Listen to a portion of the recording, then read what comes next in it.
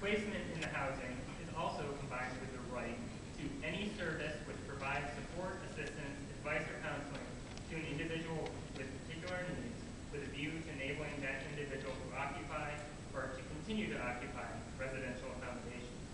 The law makes explicit that though this may cost more in the short term, there is going to be an efficiency savings in not having to reprocess the high number of individuals who used to bounce on and off of the housing rolls. And additionally, families with children must be placed in housing appropriate for their entire family, so that children are not separated from their parents, as happens here in many U.S. jurisdictions. To prevent homelessness, the Act restricts landlords' ability to evict tenants when rent arrears are due to a delay in the payment of public housing benefits. Landlords must also notify the local housing authority when they are considering proceeding for eviction to enable the authorities to focus resources on those threatened with eviction and allow for continuous care in the event of an eviction. This is also combined with other policy initiatives like the Mortgage Rights Act that allows for individuals in danger of foreclosure to sell their house to a nonprofit registered social landlord who can then rent the property back to its previous owners, thus preventing homelessness for the residents, allowing them to maintain their community connections, decreasing the burden on the state, and even decreasing the loss to the lender who would otherwise have to auction the property at a loss. I'm sure many people could see the potential for a similar law here in the U.S. in the context of our current foreclosure crisis. Since this law has come into effect, Scotland has actually seen a significant rise in the number of applications for housing accommodation, but rather than trying to leave these people off the rolls, the government actually perceived this increase as a success in reaching those who were previously invisible to the system. There's a concern that lies in the possibility that the increase is also due to a lack of affordable housing, and the monitoring group overseeing the implementation of the law has made this a priority area for research in the coming year. The Scottish government is also committed to actually increasing the funding for affordable housing to meet the demands of the law. So I'm not saying it's arrogance. There have been reports of some local governments there shifting their burden around by paying other localities to house their homeless persons rather than building more affordable housing themselves. But at least they are housing those people rather than letting them sleep on the streets. And again, this is not some crazy communist country. This is Scotland, with a historical background not far from our own, and a solid conservative bloc in its government. But the activists there have changed the conversation from one of housing as a commodity to one of housing as a basic human right. And they're making real strides towards ending homelessness there in real time. We can do this here. And in fact, people are already making strides on this front. Over the past 10 years, the National Law Center on Homelessness and Poverty has been holding regional and national forums all around the country on housing as a human right. In many of the cities where we've worked, local groups have taken these standards and begun applying them to their own issues. For example, in Minneapolis, the Law Center held a conference together with some of our international partners at the Center on Housing Rights and Evictions and the local partners at St. Stephen's Human Services in 2007. There, we got Congressman Keith Ellison to give our keynote address, where he said that he believed housing is a basic human right, and now we're holding him accountable for that. Remember how the element of security of tenure is part of the right to housing? Well, for millions of renters who are living in buildings undergoing foreclosure, as I'm sure we all know, they don't have that protection. There are hundreds of stories of families who've been faithfully paying their rent, only to come home to find that their landlord has been foreclosed on without their knowledge, and that their belongings are out on the street.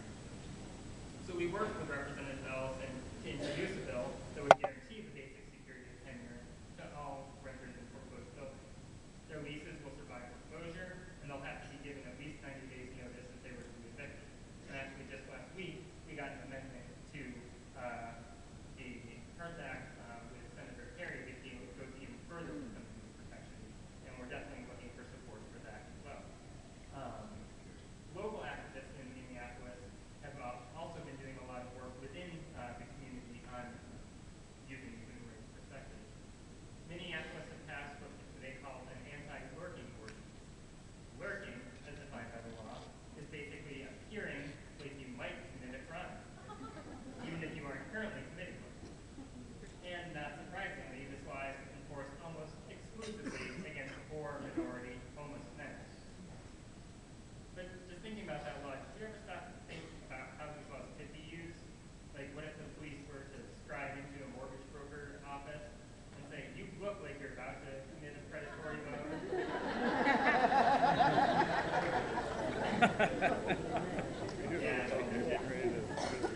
better word.